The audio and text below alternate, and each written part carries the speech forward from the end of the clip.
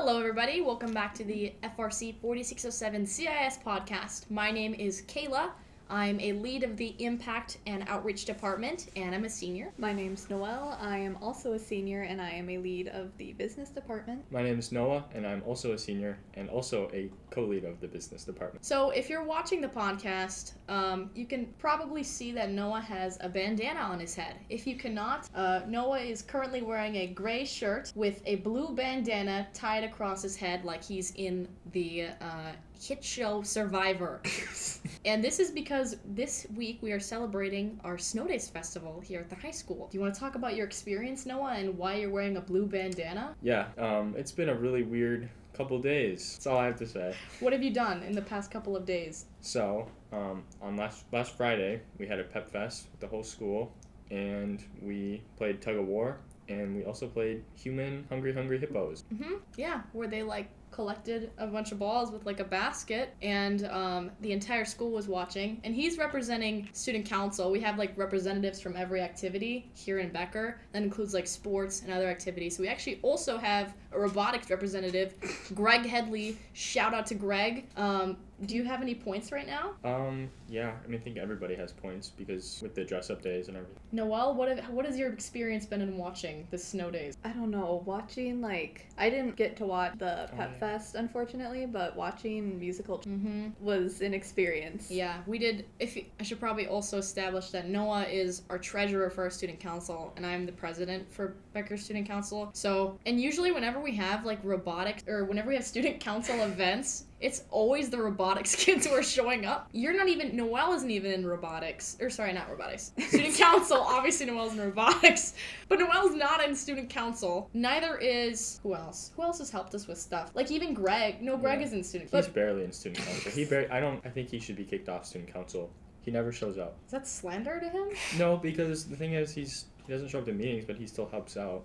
I love Greg. How do you think he's doing as our robotics representative? I think he's doing pretty good. He could be doing better. I beat him in musical chairs today, so there's that. There was there was a lot of people there. Yes. We're talking a room full of 100 people minimum, maybe 150, watching a group of 15 seniors fight over chairs. Yep. It was very intense. Yeah, it was pretty good. I was not expecting musical chairs to be that intense, but it definitely was. Speaking of chairs, do you know the Home Depot effect? The Home Depot effect? No, can you explain more? Have we talked about this? Oh, we've talked about the Home Depot. So, there is I feel like this is something that is shared across every individual at some point in time in their life, but there's never a name for it. I tried looking it up. Ever since I was little, I would go into a store, similar, it'd be a Home Depot, a Marshall's, a Walmart too. I shopped at Walmart a lot, and I would go in, and I would just feel why the lights are weird, the space is weird. It was liminal space vibes, but not quite. And it's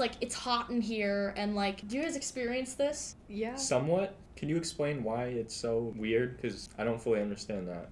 What's a good analogy for this? It's it's just really hot. A lot of the time it's really hot, and the lights are just weird.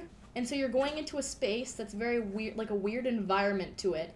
You go from the sun, let's say it's a summer day. It's a great, beautiful summer day, and you're going from outside, inside, into a Home Depot. Is that not, just the most... It's sad? It is kind of sad. And I don't know. I'm gonna have to say, you've lost me here. I don't fully understand what you're saying. You don't experience this with anything else? I don't think so. I don't know. Well, it's kind of like the Home Depot effect's kind of like when you see faces that aren't it's not an actual person. Yeah, like the Mandela effect. Yeah, kind of. You've seen the Mandela effect? That's not quite what that is. That's completely different. That's the Mandela catalog. Curious George doesn't have a tail, right? He doesn't? No. Can somebody confirm this? I don't think Curious George does not have a tail. No, I have heard I don't think he's ever had a tail. Mandela effect. That's a whole other thing. I feel like that's similar to the Home Depot effect. Okay, the Mandela effect kind of annoys me though, because it's just people forgetting things, and then their explanation is some cosmic interference, different universes. Well, no one's saying it's cosmic. It's just. Well, what are they saying? They're saying that it's a misinterpretation from everyone. Some and how people, is that possible? Well, some that's people people spin it as like alternate timelines. Yeah, that's the word. Yep. Does Pikachu have a black tail or like a black on the end of his tail? Does he? Isn't that the other one? I'm giving you like a list. Yeah. Can you pass the Mandela test? Well, I think the main reason I have, or the main problem I have with the Mandela effect is the Star Wars one. There you go. Where people think that, oh my gosh. For our viewers who can't see, Curious George does not have a tail. We just pulled a picture Never of him. had a tail. He's holding a banana.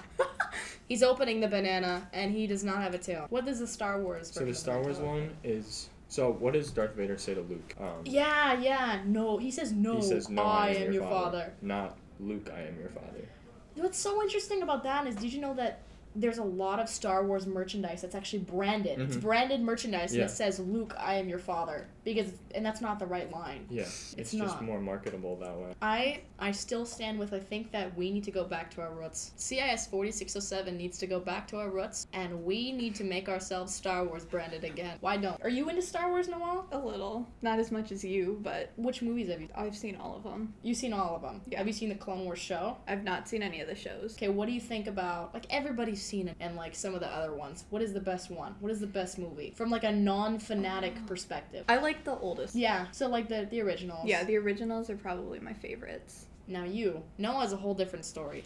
I was in my fifth grade class. Noah was in it, and in his class there was a day we would always do cahoots. Everybody loves cahoots. It's always just a jolly day when you got a cahoot going on. And we had a cahoot that day, and it was based on Star Wars. And Noah blew it out of the water. I got every single question correct. I did not. I remember running out to the hallways and I was like, I'm gonna win this! Like, I love Star Wars! And at that point, I had just, like, developed a liking towards, like, the merchandise and the characters, but had barely seen any of the movies, so I started crying. You cried?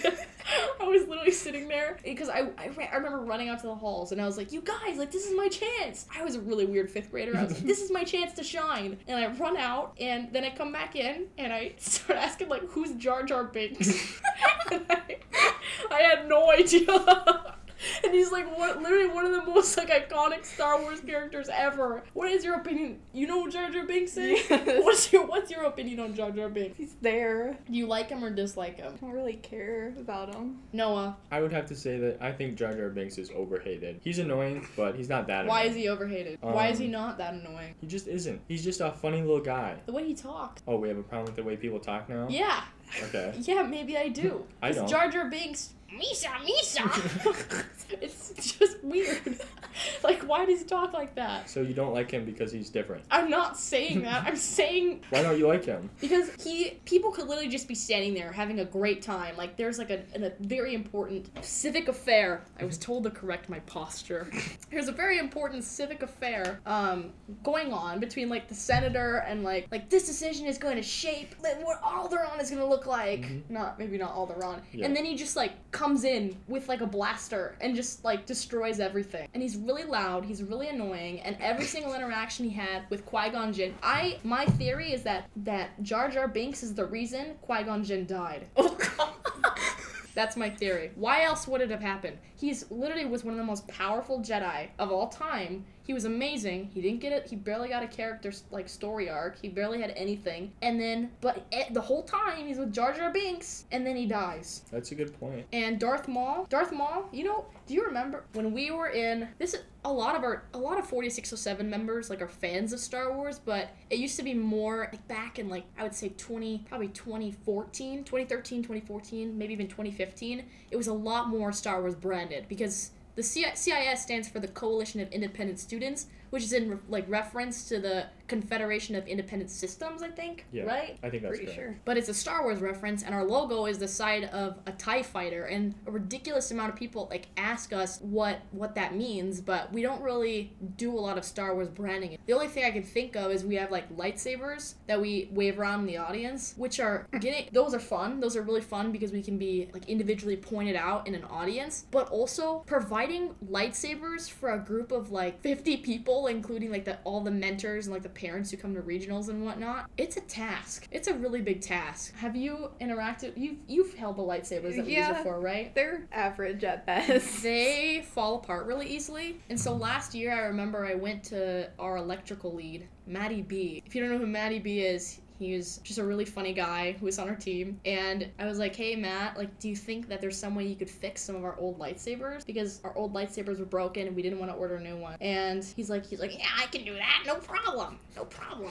It just didn't happen. That's a spot-on impression. It is. It's like the battery testing. It just didn't happen. Battery testing. We're getting a lot better with that stuff this year. No, like, they're doing good this year. Tremendously. People like our battery testing. I know it's Michael and Michaela who work on with our battery testing, but that's all good now. But last year, like, I don't know, I feel like there was a lot of departments because of COVID that we were like just learning. We were like learning the ropes. Like, what were your guys' experience? Because both of you were brand new to business, right? Pretty much. I was. Because the year before wasn't much of a year. I didn't learn very much. It was kind of trial by fire for both of us. I know, like, Noelle joined, a little bit into the season. Yep. And I basically told her, I was like, it may seem like I know what I'm doing, but I don't. You know just as much as I do at this point. Yeah, both of us were completely lost. You know what trial by fire reminds me of? Oh, What? God. I think that today, in our society, we need stronger backpacks. I took my backpack to the test this year. This year, I went in with a backpack that I gotten at the end of last year because my backpack at the end of last year had broken severely. We're going to display my current backpack for the viewers, and we'll explain it to those who are just listening. This is a backpack from Delta. It's pretty sturdy, as you can see, or you can hear. And if you turn it on its side, you can notice that the entire left side of the backpack is ripping at the seams. I'm not even kidding. Like, take a look at that, Noah. I've seen it. You can actually see my Spanish binder, my democratic citizenship binder, and a textbook falling outside of my backpack. And Jill, being the wonderful person that she is, suggested that we could sew this up, but we wouldn't have to have this issue if they built stronger backpack. We wouldn't have this issue if you didn't just shove everything into your backpack as hard as you can. I don't. Pick this up. How heavy do you think this is, Noah? I don't know. Like 10 pounds? Noelle? 15? Probably like a solid 20, maybe 15, 20. 15 on average. Okay? Yeah. Can somebody look up how much weight a backpack is supposed to hold on average? It's like That- ripping other side. It's also ripping on the other side. And, it's ripping really bad on the other side. Feel like your backpack's literally about to like. But we wouldn't have this issue if they built stronger backpacks. Do we have a result on the backpacks? The other thing is that you have way too much stuff in here. You don't need all of this. I can tell you that right now. What do I not need from that? Let's go through it. A loaded backpack should not weigh more than about 20% of your body. Okay. And that's for I think that's like backpacking. that's for cross-country backpacking. Yeah, that is like professional Kayla. backpacking. What is 0.2 times 120? Do the math. Do the math. Zipper ASMR. 24. 24. That's for cross-country backpacking. The point is, this backpack is on average, with two very reliable sources, 15 pounds max, and it can't even hold my stuff. How are our students supposed to pay all of this money for a new backpack? People keep telling me. How much did you pay for this backpack, Kayla? That's an interesting point you raised. I'm so glad you asked. I actually got this backpack for free, Wow. but it is still a high quality backpack. It was from a friend, and it's incredibly broken now, and I can't give it back. I'm not really sure if they were lending it to me or giving it to me, but I think we just like solidified that answer because there's not much I can do about it now. Yeah. But like I'm already spending a lot of money on like gas and like trying to save up for college, and it's like if your backpack is gonna have your backpack ripped. No. Oh, well, the zipper. My problem is the zippers. The zippers always come off the thing, and then I'm like, there's nothing to hold on to. Noah. You know what? I did actually just buy a new backpack like 2 months ago because it had a hole in it too. The backpacks need to be tougher. Tougher backpack. Now. Work on it, engineers. Come on, first. Are hot dogs a sandwich? Why would you open that can of worms? Absolutely. Why not? Do you look at a hot dog and say, wow, I am so thrilled to eat this tremendous looking sandwich? I'm never thrilled to eat a hot dog. First of all. Then do you look at a hot dog and say, wow, that's a good looking sandwich? Do you, Noelle? No, I will not. Okay, maybe we should stray away from whether or not hot dogs are good. I think they taste good. I don't want to know how they're made because I'm picky enough yeah, as you is. don't want. But hot dogs are not a sandwich. Why not? They are not because For one, name one sandwich you put ketchup on. I'll give you 10 seconds. 10, 9, 8, 7, 6, 5, 4, Ketchup 1. sandwich. If you're desperate enough. There are no sandwiches that use ketchup, the condiment, as its main sauce. That's not a thing, okay? Hot You dogs. put tomatoes on sandwiches, though. But that's different thing. Yeah, but Ketchup is way it's more similar. processed. What does that say? Yeah. What's the definition of a sandwich? An item of food consisting of 2 pieces of bread with meat, cheese, or other filling between them, eaten as a light meal. Are they 2 pieces of bread? If you split apart the bun, then it is a sandwich. That's a strong if. Who splits apart they cut them pre-packaged. How is that a sandwich if they're not like, because when they cut them, they do a terrible job every single time. It's like when you get a pizza and the slices aren't cut apart, so that you have to get out a pizza cutter and then you need to do it all yourself. And then the cheese is really warm, so it melts all over back again, and there's no point. It's the same thing with a hot dog. You don't want to have to go to your little drawer, pull out a butter knife, and cut the hot dog thing in half if they did it for you. With that being said, if they do a terrible job at it, then that's the way the hot dog's going to be. Therefore, it's 1 piece of bread. Subway doesn't. They have a whole piece of bread. So are Subway sandwiches not sandwiches? Do Subway sandwiches have ketchup on them? Mustard? That's not relevant. Okay, That's and a not terrible relevant. Good on piece some of sandwiches. disgusting That's not looking relevant. meat. We already discussed that. Doesn't matter. It does. Do you know Subway sandwiches, the bread has enough sugar, I think? Yeah. Enough sugar in it to be considered as cake. That's Like, why I love Subway. So, is it really a sandwich if it's cake? thank you for backing me up. Bump me up. Bump me up. For all of our audio listeners, Noelle just bumped me up. And that's a really good. If it's considered cake, then what is a Subway sandwich? It's a lie. That's what it is. You're not wrong. No. What is a Subway sandwich? Seriously though, if the bread is cake, it's like a meat cake sandwich. It's like a meat cake concoction. I picked up a Webster's dictionary. I picked up a Webster's dictionary today, and I was surprised by how light it. Like when you see them in the movies, they look like they're gonna rip a backpack like that because they're so big. Yep. But they're really not. How many words are in the English language? A lot. A lot. Here is another point. Think about the alphabet. The alphabet has existed for whatever, really long time, right? Like the English alphabet. Yeah. It's used every single day, obviously, in our language. Very important. Yep. I want you to think of the different patterns you see in the alphabet. For audio people, we had a phone slid to us. There are 171,146 words in the English language. I was Wow. thinking there would be way more than that. And there's 47,000 obsolete words. What is considered as an obsolete word? Probably like Old English, Shakespearean stuff. I guess that would make sense. But if you think about, I want you to think about like just the letters in the alphabet for just, we have O, okay? O is in the shape of what? A circle. A circle, exactly. Now Yep. you look at the letter A. What shape is inside of the letter A? A circle. Triangle. Oh, like an uppercase. Are you good? I'm I thought that thinking was a pretty lowercase obvious. A. I A thought that was lowercase a is a pretty circle. obvious. No. You No. didn't specify. Well, Okay, continue. okay, a triangle is my point.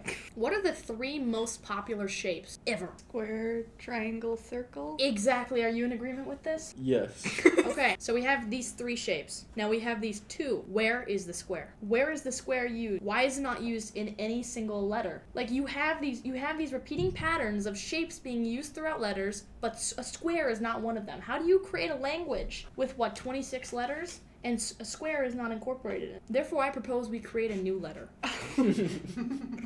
You may be laughing now, but you won't be when I'm rich. I'm listening. I propose we create a new letter. The pronunciation isn't exactly decided on yet, but I'm thinking it goes ooh. Make it ch. We don't need We don't need Chuck. Bump me up, Noah. Noah, just bump me up. What does that mean? For the audio listeners.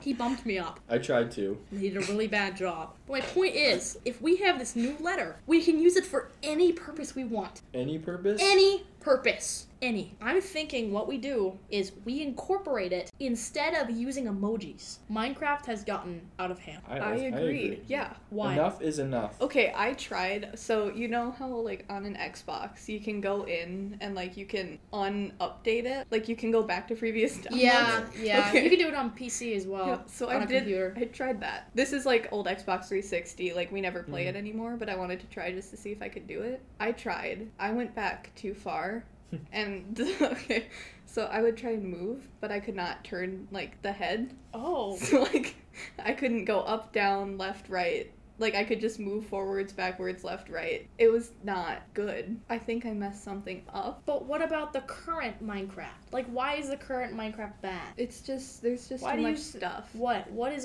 unnecessary in there? I'm mad they got rid of the Nether Towers. The Nether Do you Towers? remember those? They got rid of them? Well, What they is the okay, Nether Towers? not those. You know, they had those little blocks where it was like Yeah, the Those- structures in yep. Pocket Edition. That's what you're talking yeah, about. those were my Oh. So favorite. for I like those who are unfamiliar with Minecraft, there's like different editions that you can play. So there's like Pocket Edition, PC, which is for computers, Xbox, PlayStation. It's obviously a very popular game, so they have it across all these different platforms. And some of the updates advance further than the others depending on the platform. So if you go on PC, the computer, there's going to be a lot more updates on there in comparison if you're going on Pocket Edition, which is on the phone. And it used to be very simplistic. There wasn't a lot to the game, and everybody still loved it. And it's gotten to the point where there's so much in the game, it's like, it's almost modded. Like, it feels like it's modded, which means that it feels like you're installing, like, updates or, like, upgrades to the game from a different platform. I don't know. I feel like it's too much. It is too much. I agree. I think it should be a very simple game, and it's not anymore. It's changed. As soon as they added like those sea temples, I was done. That was it for me. Have you played Star Wars Fallen Order? No. Or Jedi Fallen It's a Order? Lego Batman movie. Oh, no. No, seriously, people need to stop making jokes about this. The Lego Batman movie is actually one of the best movies I have ever seen in my life. It is one of my favorite movies, and it's great. One of our leads for media marketing just said that she's never seen. Noelle, have you seen the Lego Batman movie? I haven't seen it either. Noah, have you seen? I've seen it 6.5 times. Good.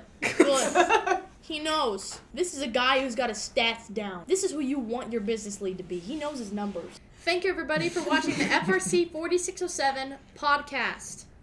I'm Noah. What is this part? What are you pointing at me for? No, this is like we would like to say thank our Oh. sponsors, mentors, parents, coaches, and all of the other people who help us out.